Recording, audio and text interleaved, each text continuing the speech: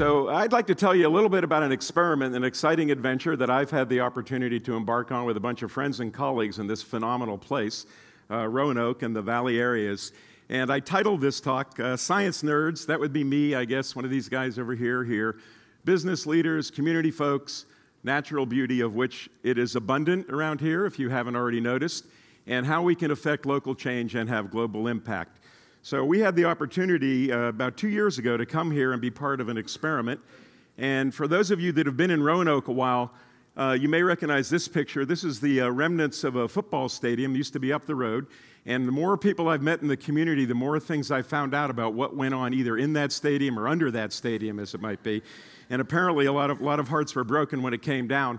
But nonetheless, some new things went up, and the new things that went up included this complex, which is a new medical center, medical school, research institute. And this picture in the lower corner here is a building in which we are housed as of September 2010. It's a building where we do research, and we do research that relates to human health and decision-making, biomedical things, and so forth. And of course, many of you are from cities and places where this same kind of stuff goes on. And we wanted to differentiate ourselves. We knew we weren't going to be able to compete on day one with institutions that have been around for 200 or 250 years or so.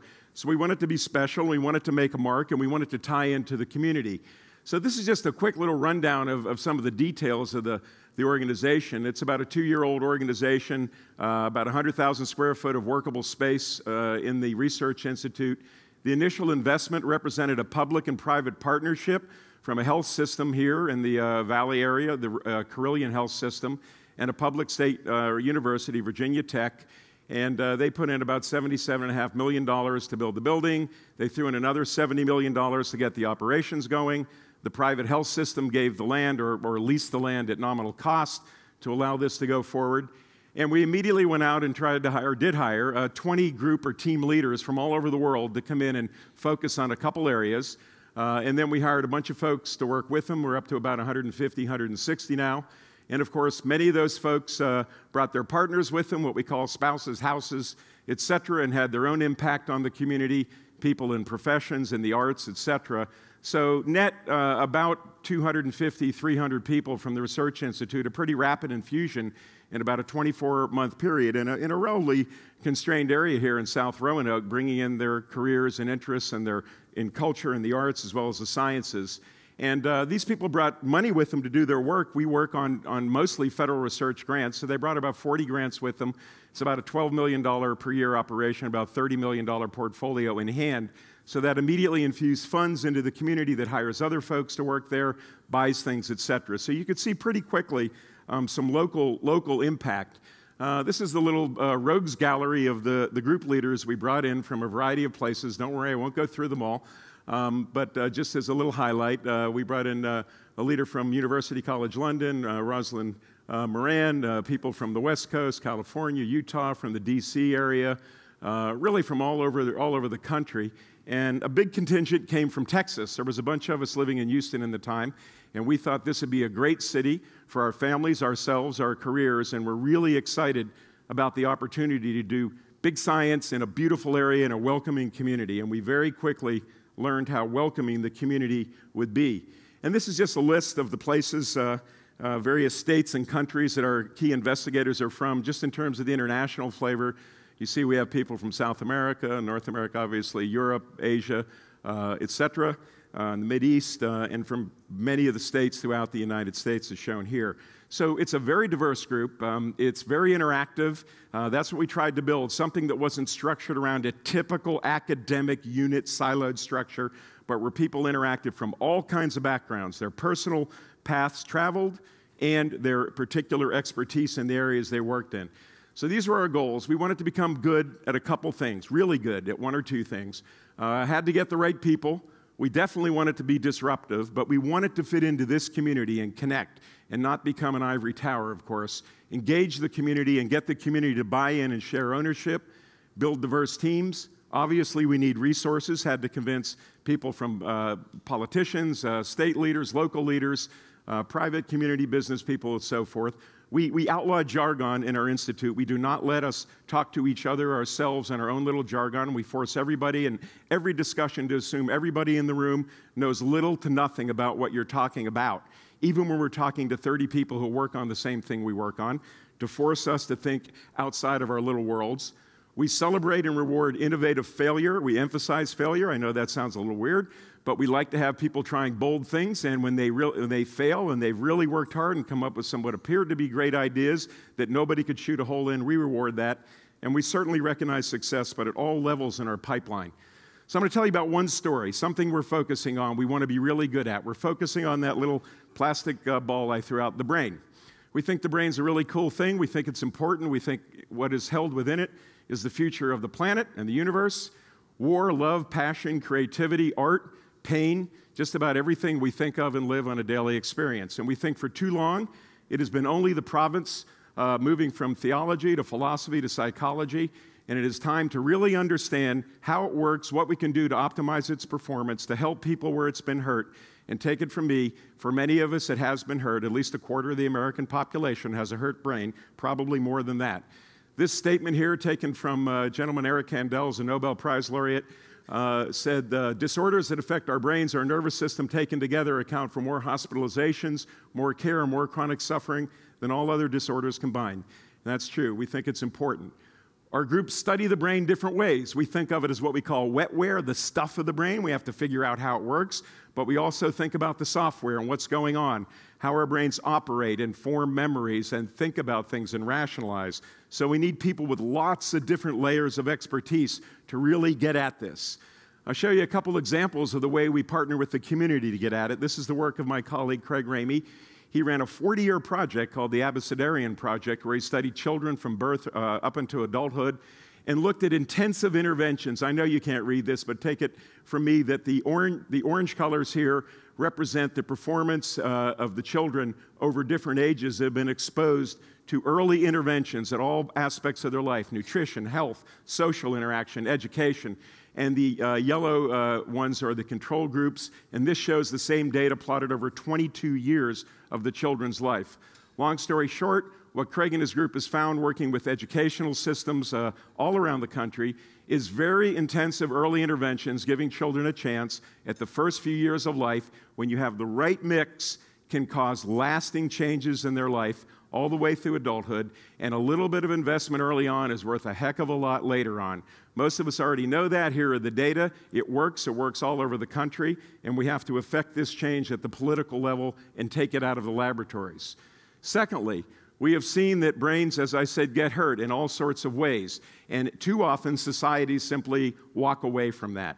And in this community, as other communities around the country, there are many people and many children who have had something that's affected their brain, and then you fall into a social services net, and that's it. The high-tech stuff is left for the other cool things, I guess. So we have a group led by Sharon Ramey, who's developed a way to retrain the brain of children who have cerebral palsy, children who could walk in and not even open an arm to take a Velcro ball off a screen, with an intensive intervention where we evaluate changes in the brain within 3 weeks, or taking the ball off and writing with the hand, etc. It's called constraint-induced movement therapy. It's now being used all over the world, and we have the central labs for that here. We have waiting lists from people all over the world who want to come here and be part of the project, and we're trying to expand that capability. And the health system and the community have been extremely helpful to scale that up.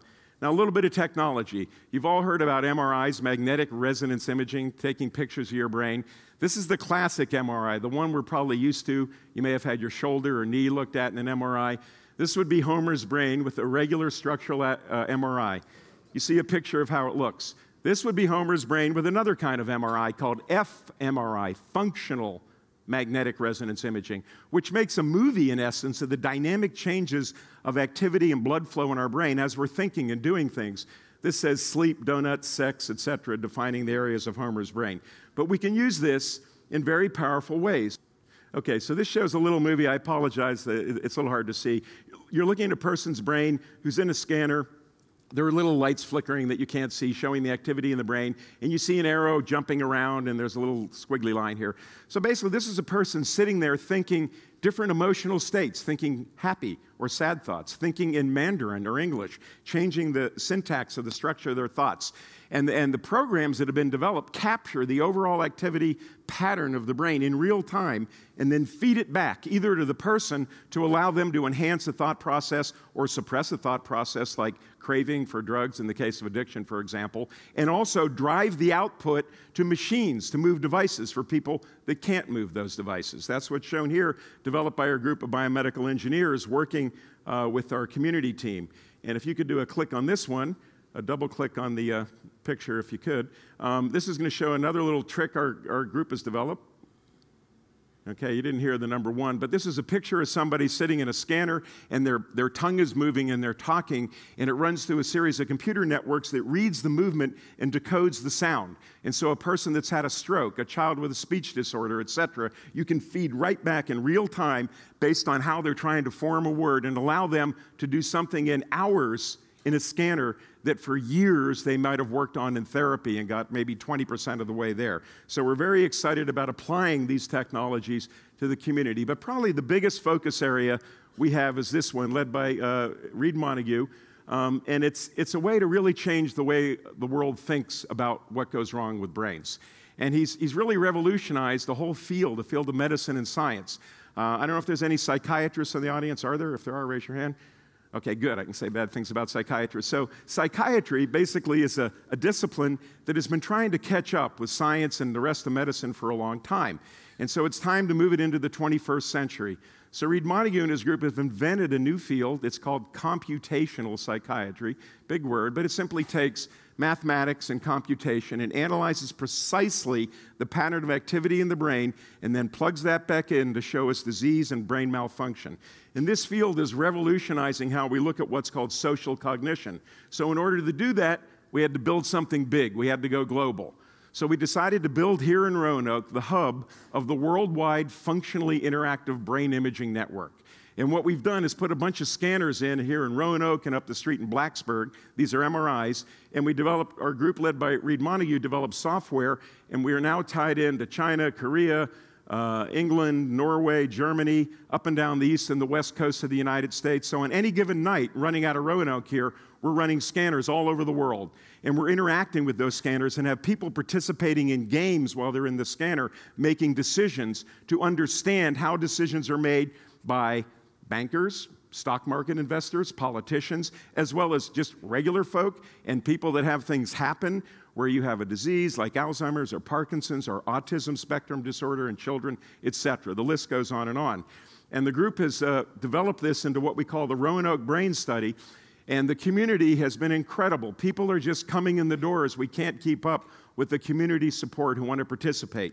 What do? They get 20 bucks, a slice of pizza, and a CD with a picture of their brain. Okay, what they're really getting, though, is a piece of the future and investing in what we're going to learn in the world's largest study ever of understanding how the brain makes decisions as we develop various stages of life and how various things affect our brains. So this is developing into a large-scale project. It'll go on after we're gone. We hope it'll be a 30 or 40-year project. And one of the areas that's already come out of it is from the Roanoke Brain Study is very interesting insights into autism spectrum disorder. And this group has already found the first functional deficit in the brain of children with autism spectrum disorder. It's not a cure for anything, but they have found where it is, what's wrong, and it's fascinating. This technology of letting people interact with each other has shown what goes wrong is the area of the brain that lets us determine if something we do with another person is due to us or them, what we call the self and other response. And that area of the brain in children with autism is flipped functionally, so they attribute something they've done to something you've just done, and vice versa, and it confuses their social interaction. We can see it behaviorally, but now we can see it in the brain, we can measure it, and if somebody thinks they have a way to fix it, prove it, show us. Don't rely on a questionnaire, let's see it, and let's make sure what people are investing in is really doing the right thing for these children by turning this into science for our children. And the next area is very interesting to us, and it is here in this area, is around the country, is substance abuse and addiction and how we make decisions. So much of what goes into healthcare costs these days is due to bad decisions by us, whether it's our dietary habits, our exercise habits, rest, putting things in our body that our bodies don't like, etc. And so we have a group led by Dr. Warren Bickel that studies how our brains measure the value of the future, how we discount the future. And he's using that to give feedback to these patients, using the brain scanning technology as well, to train them to have their brain value the future more. And to give you an example of how dramatic this is, and you're just sort of average, everyday person, what we call your discounting function of the brain is about 4.5 years. After that time, there's very little value to things as you make decisions. If you're a heroin addict, it's 9 days. Your world ends cold in 9 days. Nothing has any value after that. If you smoke, it's about 2 years. And if we could transport some of this stuff out of the health aspect into other areas of decision-making, such as political decision-making, and how we value things into the future versus only the next election cycle, by understanding this, we think we'll be able to really add something important to the community. And then the last little data slide I'm going to show you here, these are pictures of brains of doctors, physicians. We decided, well, we need to turn this around. We need to use this technology and see how the people who hold our lives in their hands and make decisions about our health and spend our money and break the economy in many cases are making those decisions, and are they making them right? And what came out of this is really cool. We found that physicians with 20 years of training, expert physicians, when confronted with new information that challenges dogma, and to make a decision about how to treat a hypothetical patient, you put them in the brain scanner and you run this experiment, fall into two groups. Group one incorporates the new information to make the decision, and you can see the different pattern of activation of their brain. Group two ignores it and goes on. They're completely different. And interestingly, group one is a group that tries different approaches and fails and keys off of their failures. Group two that stays with the old approach keys off of their successes only. There are different strategies about how we do that, and we want to know if these are types. This is something these people learn, and it will apply outside of the medical field as well, and we hope will enable these people to make better decisions. And then finally, we have a group of people that are turning around the whole way we think about being able to do things to our brain that we'd like to help our brains. And so there's an entire field out there. It sounds a little Orwellian, but there are hospitals all over the world that are cutting holes in people's skulls and putting electrodes in their brain to do good things for people whose brains are sick. Parkinson's disease, something called deep brain stimulation. If you've ever been around somebody with Parkinson's and seen their tremor, and they've had these electrodes put in their brain because they don't respond to medication, the tremor stops completely. It's really amazing to watch. That's the good news. The bad news is it's brain surgery.